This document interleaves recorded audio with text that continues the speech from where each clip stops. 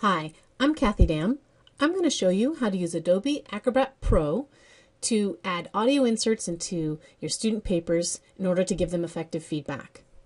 The first thing I'm going to do is show you how to get the shortcut audio insert into your menu options at the top of your screen so that you can quickly and effectively add comments.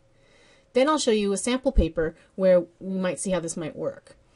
So if you wanted to add this audio insert tool, go ahead and click on View, Show Hide, Toolbar Items, and Quick Tools. So it may not be 100% intuitive, but actually if you kind of follow what you want to do is you want to show and hide some toolbar items and then your quick tools. If you want to add any of these shortcuts to your menu at the top, this would be how you would do it. So we're going to add comments. If I expand the annotations section, you'll see there's lots of ways I can add annotations. If it's kind of blocked out like this, that means it's already in my tools. But you can see it says record audio. So I'm going to click on that and send it over by hitting the arrow. Now you'll notice it's gone to the bottom of my list. I have quite a few tools that I like to use. I don't want it to disappear at the end of my list, so I'm going to go ahead and just bump my record audio one up a little bit so it's easy for me to find. Maybe I'll put it over by the text insert box. There you go. I'm going to click OK. So now you should see this audio button available at the top of my screen. I'm going to go ahead and grab a sample paper. So here I have a real student's paper that I'm able to use to show you how these audio inserts might be useful. So first I wanted to show you how you would insert the audio file. You would click on the record audio icon and then click where you want the icon to appear for when the students are receiving the file. I think this would be a good place.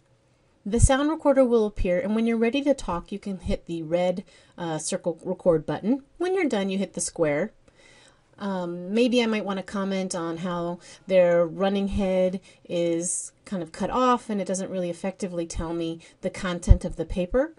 I might be able to also talk about how they didn't really cite in APA style. Now those are the kinds of things that work well with track changes, but if I wanted to say something about the content of the first paragraph, maybe they need to pull in more literature or give more of a background on what they're talking about, or can they explain this theory a bit more using discussions from class, this would be another way I could do that, and I find this to be the most effective technique for establishing kind of content changes.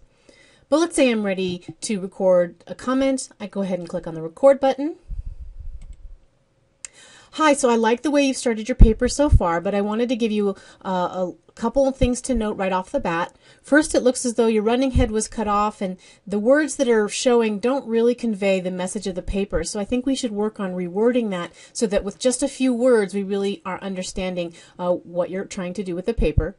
I've also noticed that you haven't quite followed APA style. Remember, we use ampersand signs when we're citing in parentheses. So just keep an eye on the APA style, but overall the content of this first paragraph is set up appropriately. I think we can clean up a few points, which I'll talk about in just a minute, but I think the general research that you're citing here is exactly what I need to see.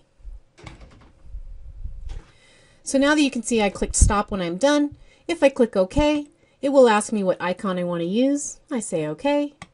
And now you can see that they will see this icon when you give them the file back.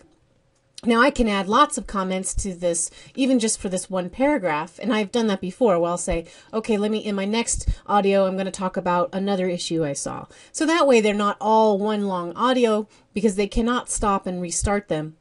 But you can do several short audios if you need to. Students do not need to have Adobe Acrobat Pro to be able to listen to the audio comments. They just need the free reader, and they can see the paper as you see it and the little audio icons, and they can double click on them when they want to hear them. So for example, if I clicked on this one right now,